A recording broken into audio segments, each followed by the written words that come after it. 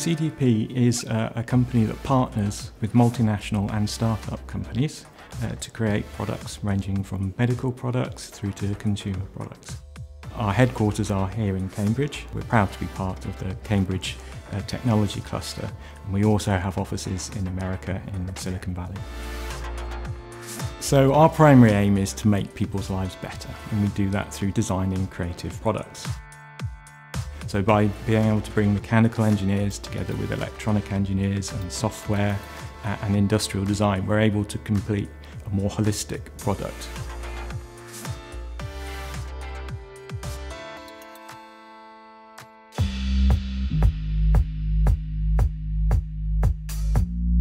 I use Solidworks on a day-to-day basis really. A lot of the time it's quite central to what I do.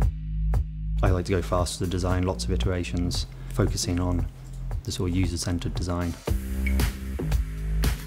It's very intuitive and it's quite easy to pick up and learn, but at the same time it's got all the functionality to do high-level design if you take it to the product design level. So what it does enable us is to go quite quickly from an idea to modelling that up within the CAD package, and then for instance going to a 3D print, so we can make it real very quickly.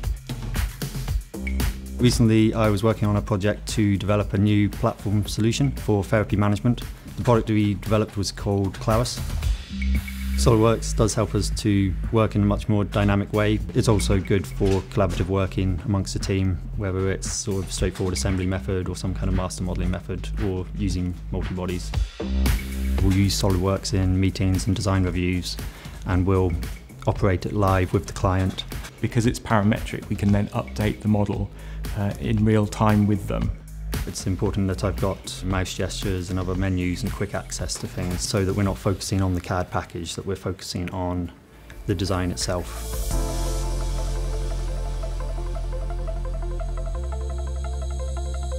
We've been working with our client SatMap for about 15 years or so.